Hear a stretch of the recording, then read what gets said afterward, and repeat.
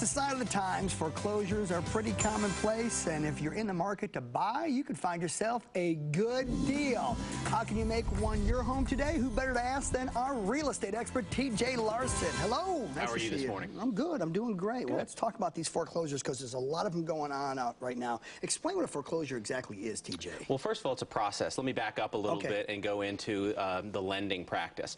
First thing that you're going to do when you're going to buy a home or refinance a home is you're going to sign a deed of trust. And that basically puts the home up as collateral against the debt.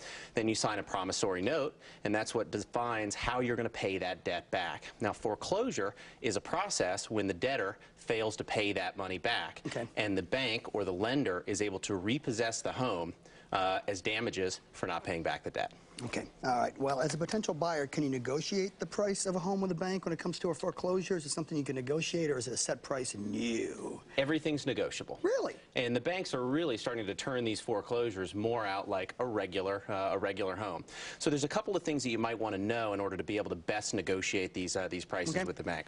The first thing is it's going to take a little bit longer for the bank to respond. If you make an offer on your neighbor's house, they may get back to you that day.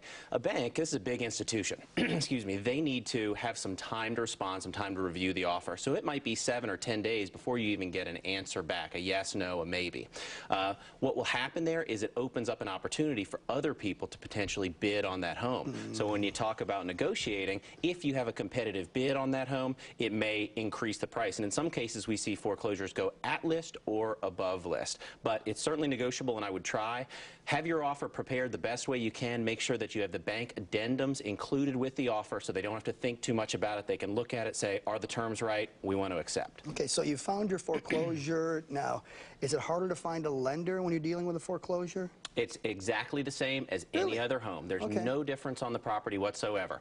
Make sure that you've talked to your lender, make sure you have your commitment letter from the lender, and make sure they're not only approving you as a borrower, making sure you make enough, you can put enough money down, but also make sure that they qualify that the property is approved. You know, if you're in a condominium where there's an overrun of rental properties, you might find it hard to find a conventional loan on that property. So don't always just address your finances and the property, but no issue on a foreclosure. Right. So how do we find these foreclosures? I know they're out there. How do we get our hands or our eyes to actually see what we're dealing with here? About a third of the listings that are out there are foreclosures. Now, in the past, what you used to find, and this is not a good practice, but you used to find what's called pocket listings.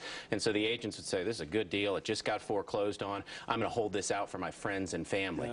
The banks don't want to see that. You know, the banks have stockholders out there. They want to make sure that they're getting at least market rate for these homes. So they're going to put it out on MLS. They're going to hire a real estate broker the same as you would hire if you were selling your house. You can find the foreclosures on almost every single website. They're on our website, on mytownhome.com, on maisonproperties.com, and they're interspersed with all of the regular listings. Now, the other things that I'd like to offer the viewers is send me an email, tj@mytownhome.com.